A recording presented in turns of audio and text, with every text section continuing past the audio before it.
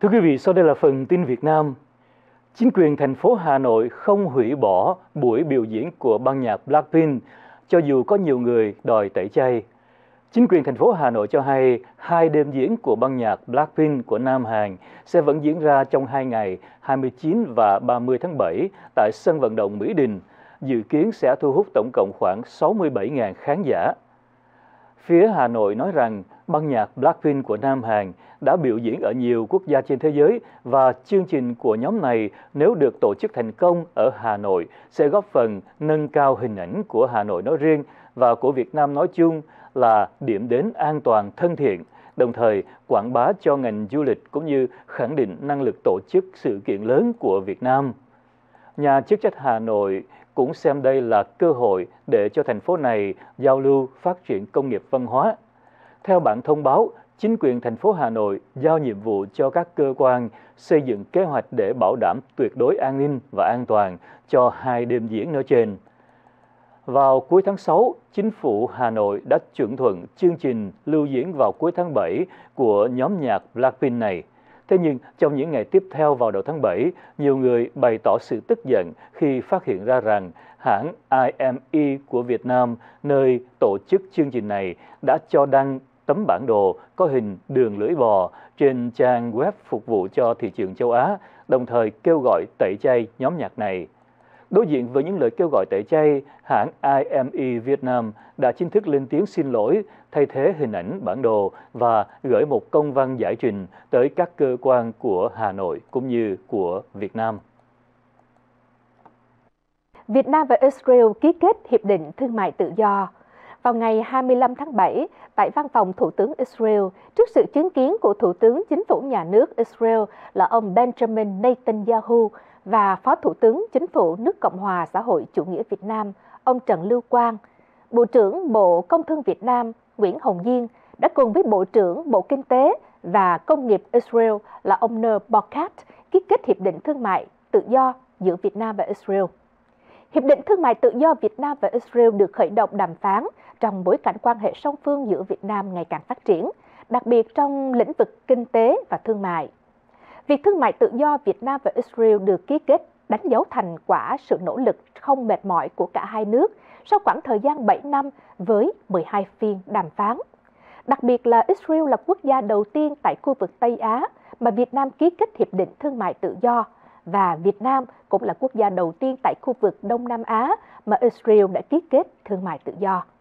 Các báo Việt Nam đưa tin, việc ký kết mà thực hiện thương mại tự do Việt Nam và Israel sẽ tạo tiền đề thuận lợi để cho Việt Nam thúc đẩy xuất cảng những mặt hàng thế mạnh sang Israel, đồng thời có cơ hội tiếp cận các mặt hàng công nghệ cao của Israel, góp phần làm giảm chi phí sản xuất, kinh doanh, nâng cao sức cạnh tranh của hàng hóa Việt Nam. Rất nhiều người có bằng cử nhân và thạc sĩ tại Việt Nam giấu bằng cấp để đi làm công nhân. Có tới 84.42% số người tìm việc làm ở Việt Nam có bằng cấp cử nhân và thạc sĩ, trong khi nhu cầu tuyển dụng của thị trường chỉ có 19.73% công việc dành cho những ngành người này mà thôi.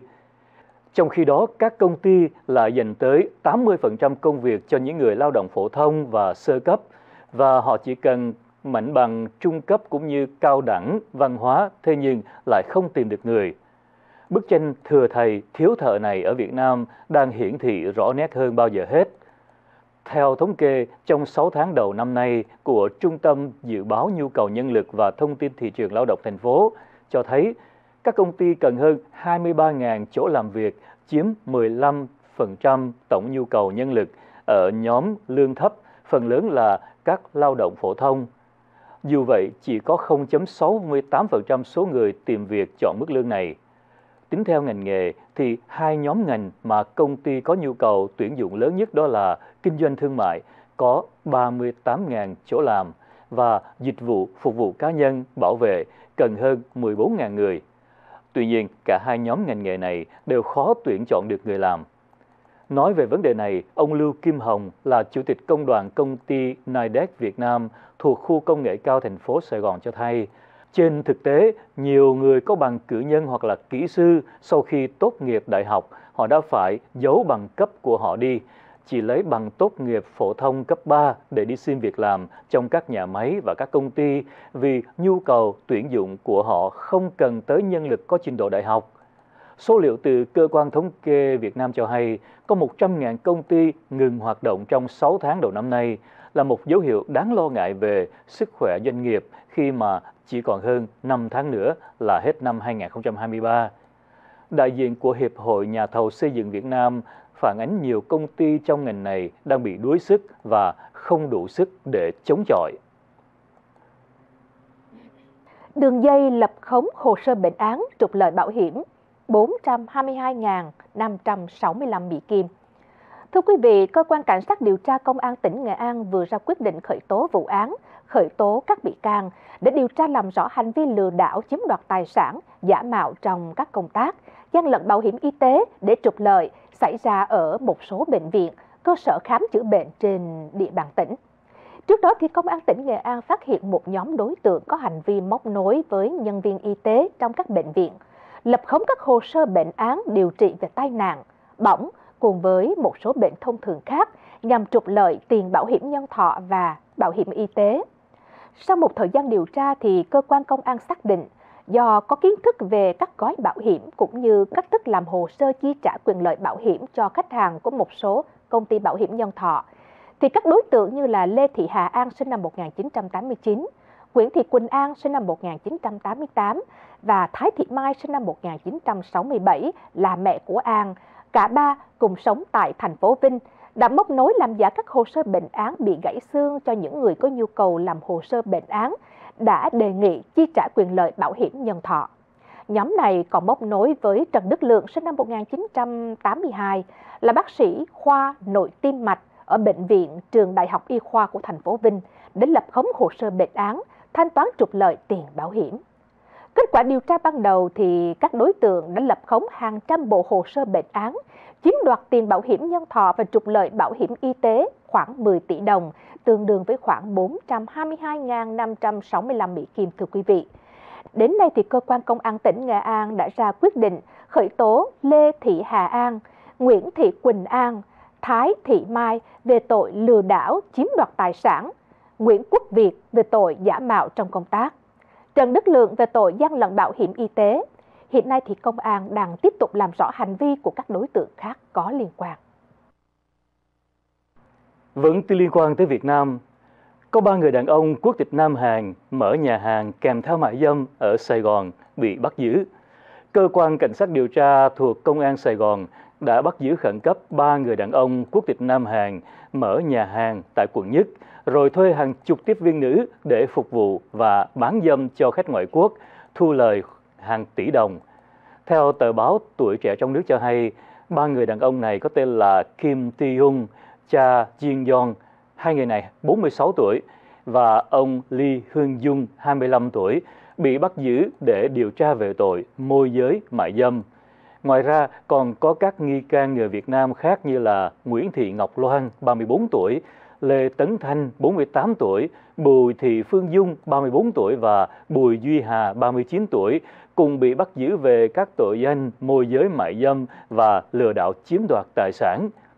Trước đó, Công an của Việt Nam phát hiện nhà hàng Gallery trên đường Bùi Thị Xuân ở quận Nhất, Sài Gòn hoạt động từ giữa năm 2022 do hai ông Kim Tae-hung và cha Jin Yong làm chủ, có dấu hiệu hoạt động môi giới mại dâm cho người ngoại quốc.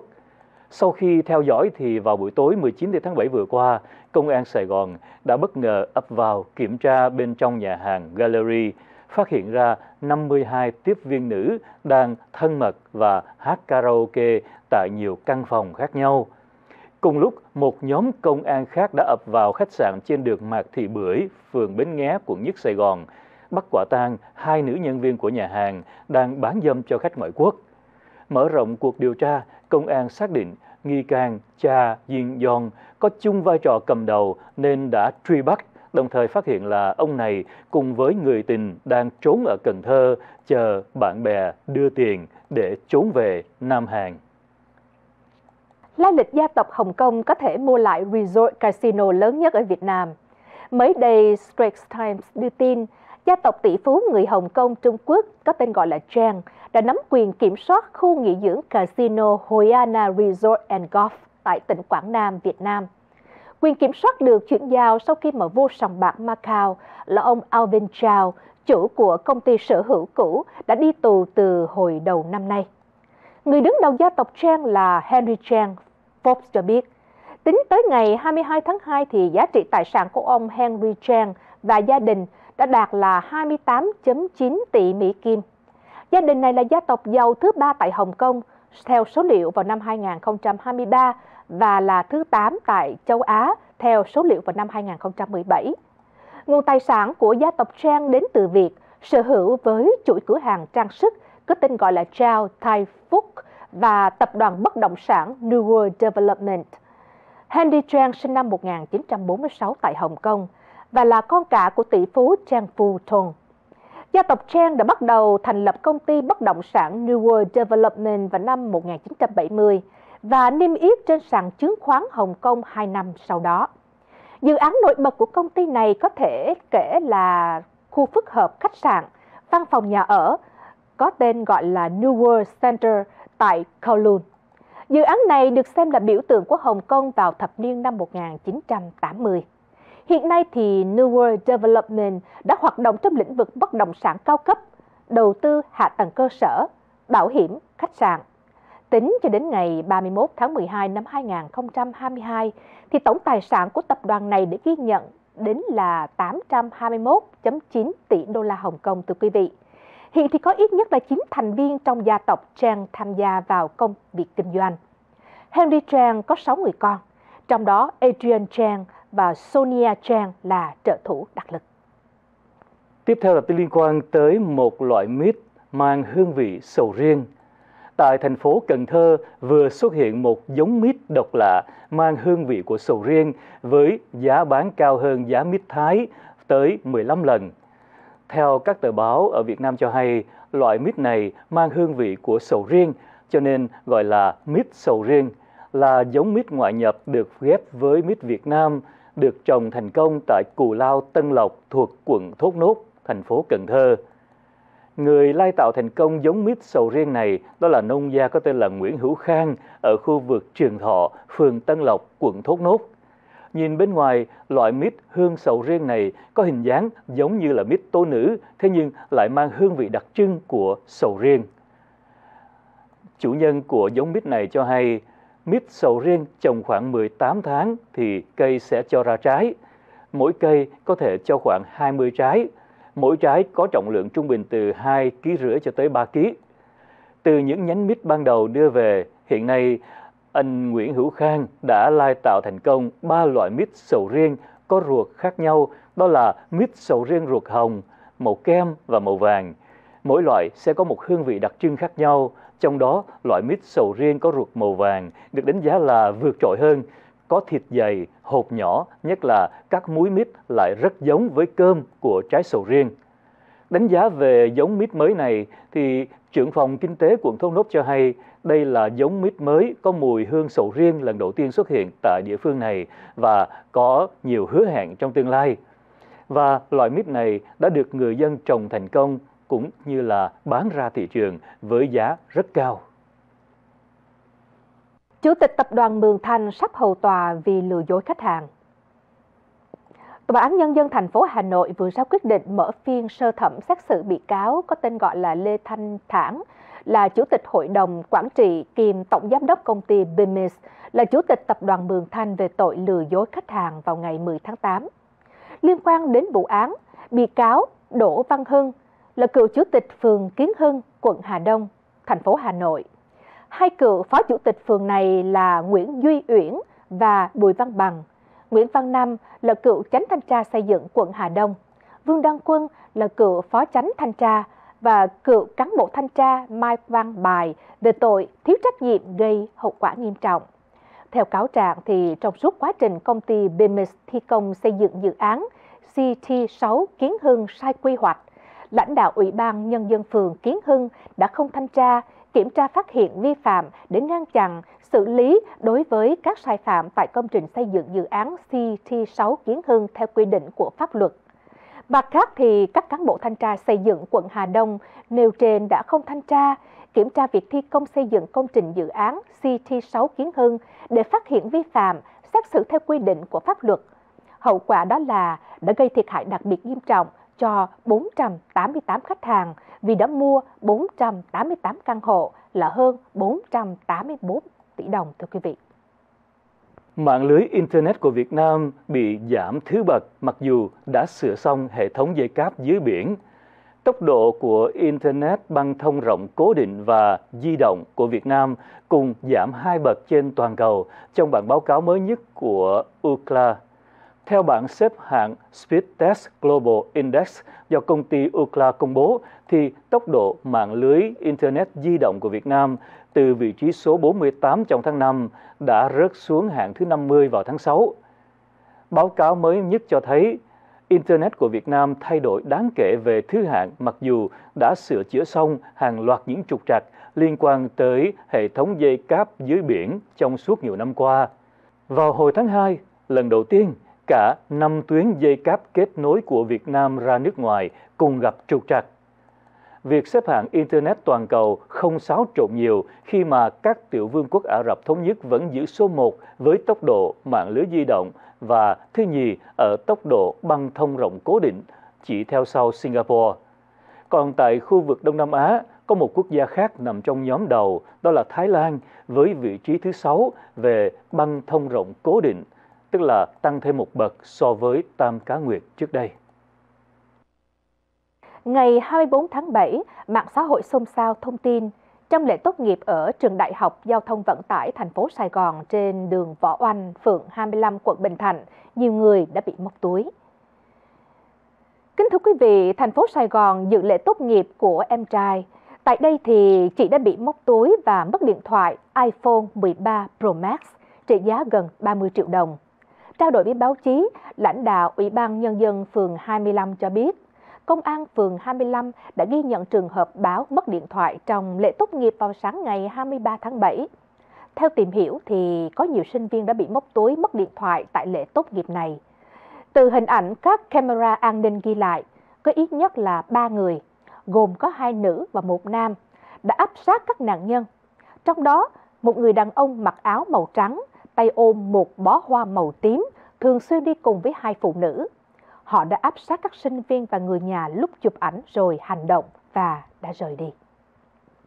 Và đó là những bản tin liên quan đến Việt Nam. Sau phần quảng cáo thông tin thương mại, một lần nữa chúng tôi sẽ trở lại để gửi đến quý vị phần tin địa phương. Kính mời quý vị vẫn tiếp tục theo dõi.